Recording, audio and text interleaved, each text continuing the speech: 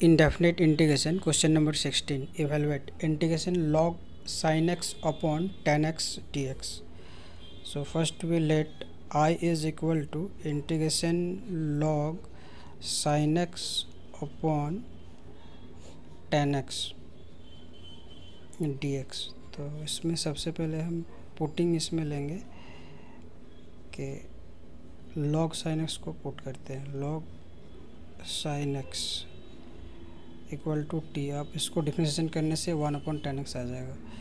Differentiate with respect to T, तो log का differentiation होगा 1/x मीन्स 1/sin x और sin x का cos x dx is equal to dt.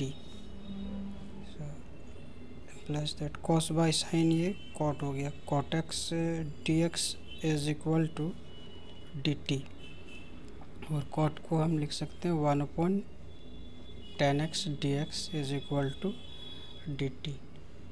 तो ये 1/tan x की जगह हम dt यूज करेंगे और log sin x की जगह पे t. So therefore integration I is equal to t dt so is equal to T square upon 2 plus सी, और टी की जो वैल्यू है वो है log sin x whole square half plus C. So which is the required answer.